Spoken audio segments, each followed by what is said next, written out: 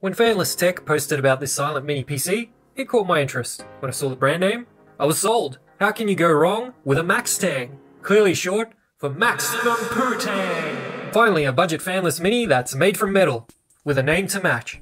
This tang sure is solid and comes with dual LAN ports so you can double It features an Intel J6412 Celeron CPU, which is quad-core with Intel UHD graphics. Memory tops out at 3200 MHz, which is what I use for my tests, and storage is one M.2 SATA SSD.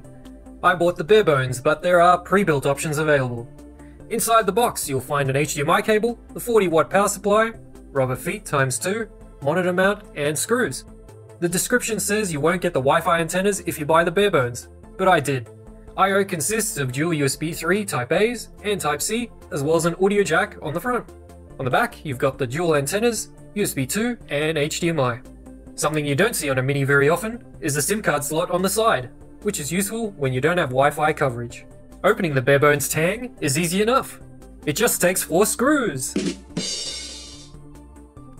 Once you're inside, add your memory and storage. To finish it off, you can add the rubber feet on top of the screws.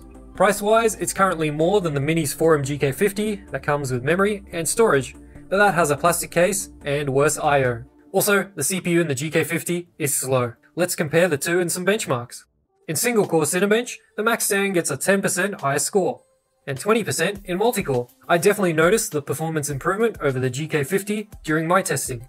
This translates to a 23% improvement when encoding a video. The Tang also has a 37% high performance score in 3D Mark DX11 and 35% in DX12. So clearly a faster CPU and iGPU. The new gen Celeron kicks the older gen Pentium in the nads. When it comes to video playback, a 4K movie in VLC didn't drop any frames. If we up it to 4K 60fps on YouTube, 33 frames were dropped out of 10,194, which, while not perfect, I think is okay. At 1440p 60fps, 18 frames out of 10,200 were dropped. Again, not perfect, but a very small amount.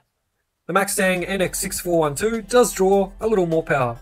It's just under 10 watts idle and maxed out at 26 watts, which is also higher than the GK50. Temperature-wise, the CPU maxed out at 83°C. Not great, but slightly better than the GK50. The top of the Mini does get hot and was uncomfortable to touch after a few seconds. All in all, both Minis see some performance loss over long periods of high load. For those in the market for a silent Mini PC with dual LAN, I would definitely choose this over the Minisforum GK50. The performance boost is substantial, the build quality miles ahead, and the SIM slot, a nice bonus. Let me know your thoughts on the Maxtang NX6412. Does it live up to its brand name? And subscribe for more lewd Mini PC reviews in the future. Cheers!